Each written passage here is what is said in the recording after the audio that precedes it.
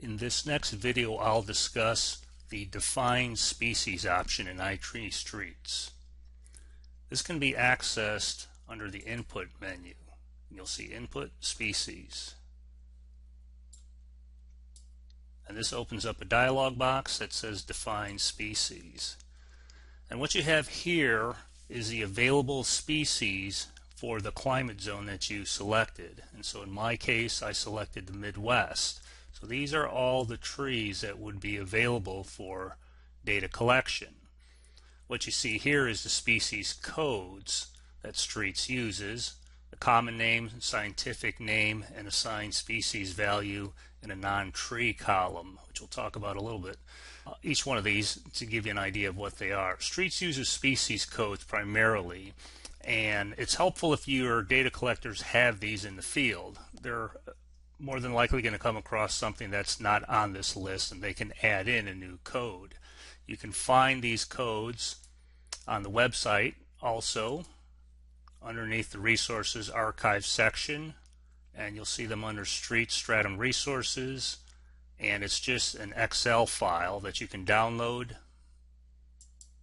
and you'll actually see all the different climate zones available. So I have the Midwest one here. I like to highlight that just so I know which one I'm working on in case I toggle on to a different one. And this will be the same as what you see in the iTree Streets dialog.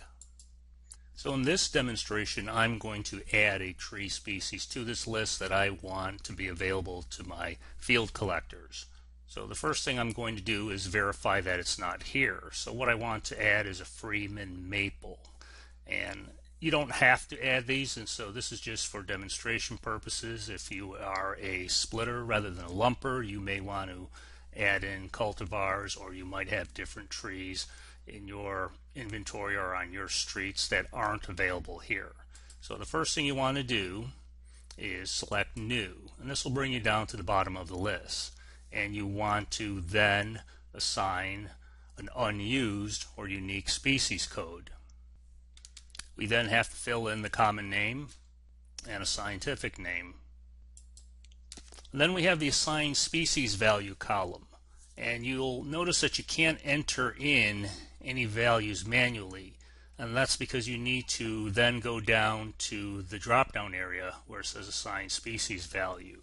And what you're trying to do is identify a tree that is most similar in terms of size, characteristics of the tree that you're adding, and that tree will then be used as a basis for providing ecosystem service estimates for our Freeman maple. So these are the trees that are available in the Midwest, and this goes back to the U.S. Forest Service's research that was conducted. In this particular case, it was Minneapolis. These were the trees that were modeled. So I'll use the red maple in this case. It is also possible to go in and modify other trees. So in the Midwest, this is based on a study that was done in Minneapolis, but perhaps in a different area of the Midwest, I might say that my trees grow a little bit differently. Perhaps I'm in the southern part of that climate region.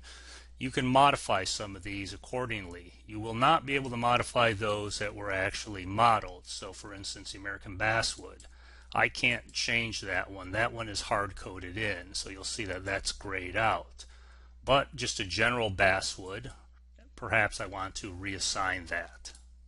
And then we'll select OK. Do File Save Project, and we're ready to go.